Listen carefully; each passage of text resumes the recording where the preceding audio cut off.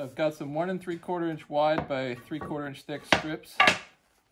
And I've got some 1 inch by 4.5 inch boards. I'm going to be making 3 coat racks with 5 inch spacing in between the hooks. So what I'm going to do is I'm going to mortise some 1/2 inch by 1 inch mortises in the middle. And then I'm going to make some cool little hooks profiles that'll drop into those slots.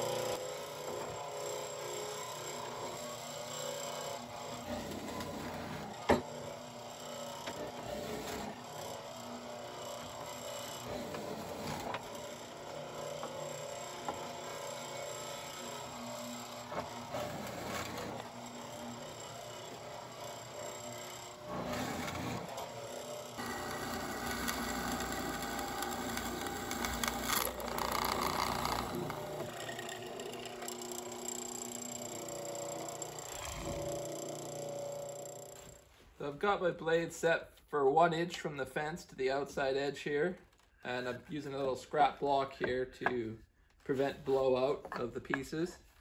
And I'm just cutting a 1/8 deep shoulder cut all the way around. Actually on 3 sides. I'm gonna have to make it a little bit deeper on the top side so I can add a little bit of a hook for the coats to hook onto. And so I'm gonna have to take off more material once I cut the profiles, which I will do last. So I'm just going to cut shoulders on all 3, or on 3 sides.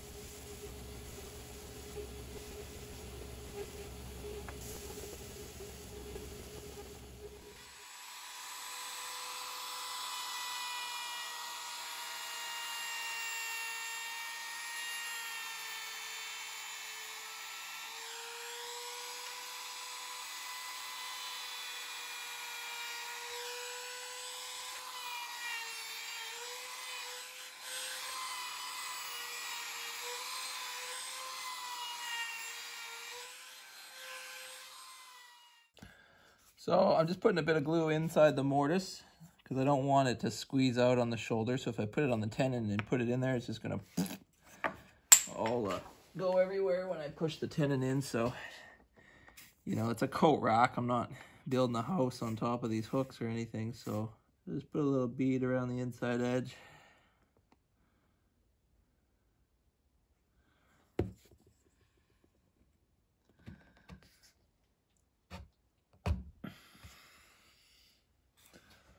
And most of it comes out the back, but there's still some in there to keep it from falling out.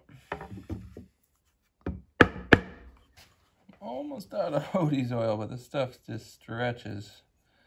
It's like you only got a little bit left, and it's amazing. Like, the jar's pretty much empty, but I could probably get enough out of this rag to finish this.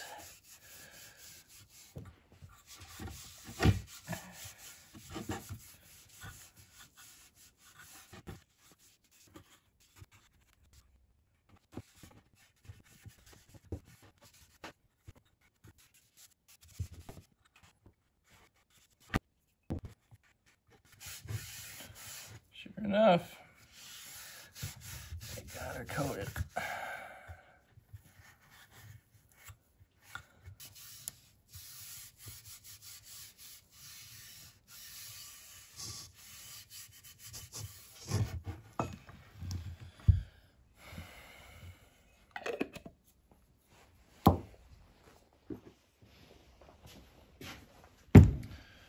Well, time to bring out the hunting boots. They're up at the property. My Solomon boots just are not cutting it anymore. They're more of a lightweight summer boot, and they were getting wet last time I took them up, so need somebody that can handle the mud. The hand wakes do the trick for sure.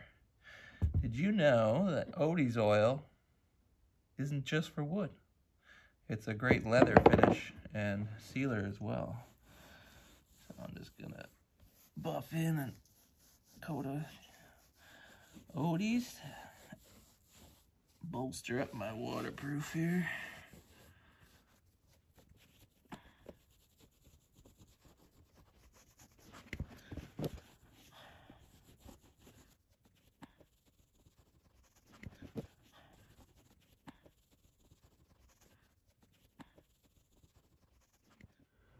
And there she be, ready for some rough West Coast weather.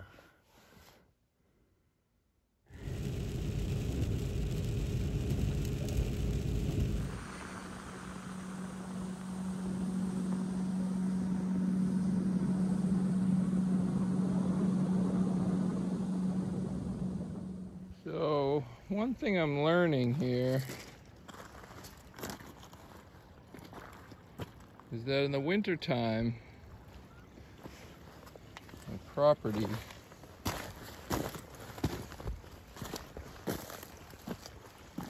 is basically solid rock.